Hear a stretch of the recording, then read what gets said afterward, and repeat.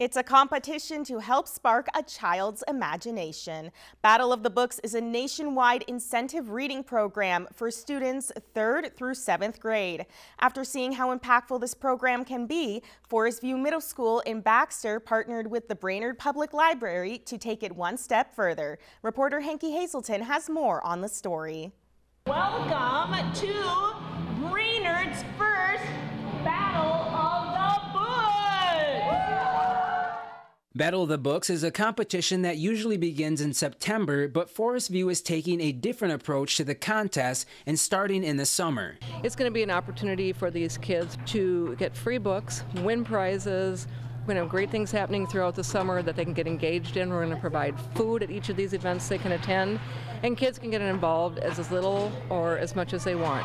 The competition will have teams of 4 following a certain pattern. Read books where they can discuss books, learn about all kinds of different topics, different themes, and throughout the course of the summer they'll come together, discuss the books with adults, with teachers. The kids who sign up and register for Battle of the Books will have the chance to win some great prizes as well. The more things they attend, the more punches they can get.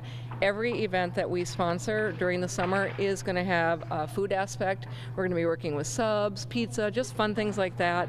And every time they attend, there's going to be also some additional prizes, such as water park tickets, movie tickets, free ice cream cones. Throughout the summer, kids will talk with many authors through Zoom or in person at the school, and author Erin Soderberg Downing shared a little bit of what her message will be this summer. My goal is always to write books that don't have a message, but make them want to choose to read rather than immediately putting down the book and watching TV or playing a video game.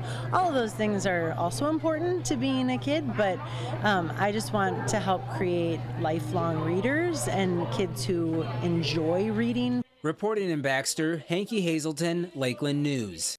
For all students who participate and want to join in the fun, each event will be free. Lakeland News is member-supported content. Please consider supporting Lakeland News today.